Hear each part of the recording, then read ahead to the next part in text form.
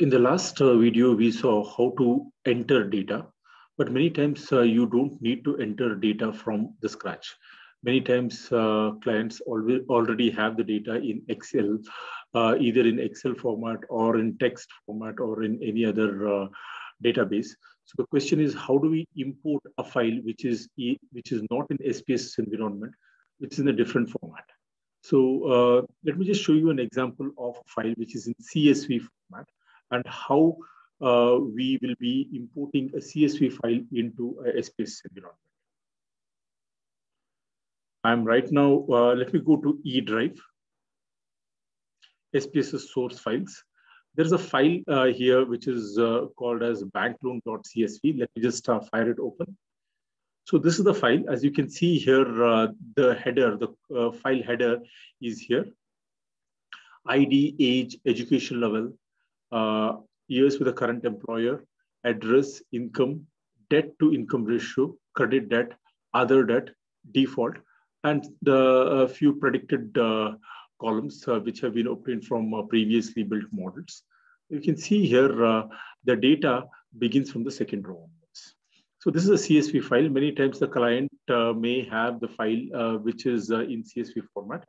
How do we import this into SPSS? We don't have to type each and every row, each and every value once again. How do we quickly import this file? That is the goal of this particular file. Now, even before we import this particular file, there is something important that we need to observe.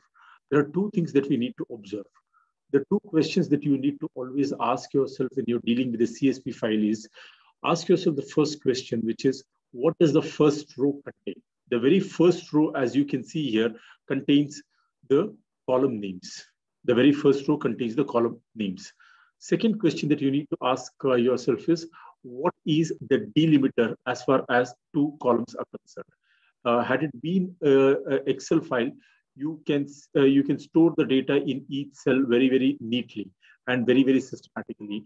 But in the case of a CSV file, you need to be very clear as to what is the delimiter. When I say delimiter in this particular file, it is a comma. Sometimes it can be a space. Sometimes it can be a text.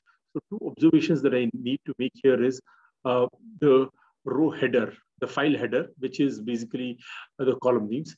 And the second observation that I make here is basically the fact that two columns are separated by a comma.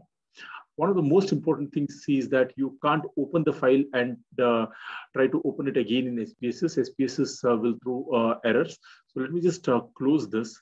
Let me come back to my SPSS environment. This is my SPSS environment. I'll just click on the file menu. Now, as you click on the file menu, the third option from the top is about importing the data. The third option from the top, as you can see, is importing the data. If you are working in a lower version of SPSS, let's say SPSS 15 or 16, this particular option may look slightly different, but you can again import the data more or less the same way. Now, it gives me a variety of options like importing from Excel, CSV, text.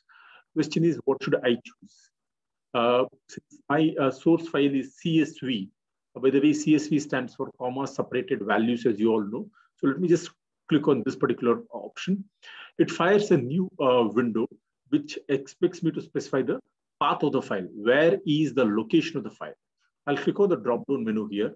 And since my source file is in E drive, what I'll do is I'll just click on E drive here.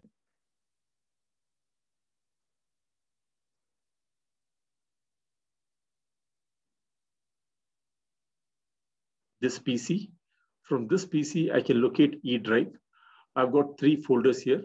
My file is in SPSS source file. I can just double click on this particular folder. I can enter this particular folder. What I can do here is in the drop-down menu, I can choose all files. The moment I choose all files, it shows me bank loan CSV. This is the file which I want to import. Choose this file name, and then you can just choose the option open. It just shows a message saying that it is generating a preview. You can see here that this is the preview that it has generated. I can clearly see that the column names are appearing right at the start, and my actual data begins from the second row onwards. Now, it also gives you a few options here. Delimiter between values is comma. Sometimes if you have a semicolon or a tab, you can just choose the appropriate option. You can just do this, and then you can click on the option OK. And you can see here, the entire file within a span of seconds has come to your SPSS environment. So this is the file that I wanted to import: ID, education, years for the current employee, address, so on and so forth. Now, SPSS tries to import this particular file, but as I said, SPSS does not have brain.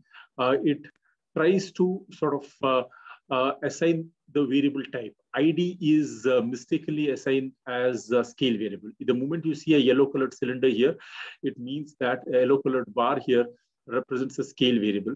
Education is being able to recognize as a nominal variable, but ID is not a scale variable. It has to be a nominal variable. ID is nominal, age is scale, education is nominal, years for the current employee with the scale, address is scale.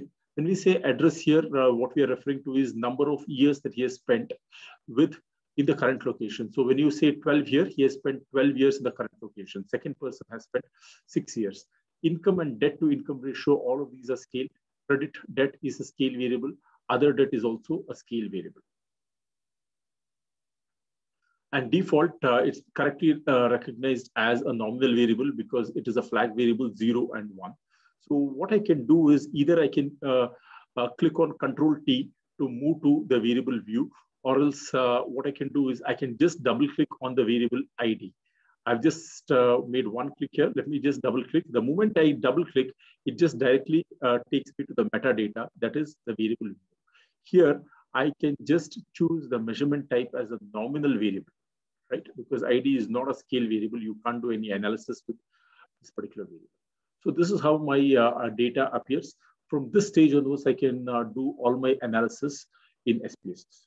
Thank you so much for watching this video. I'll see you in the next video.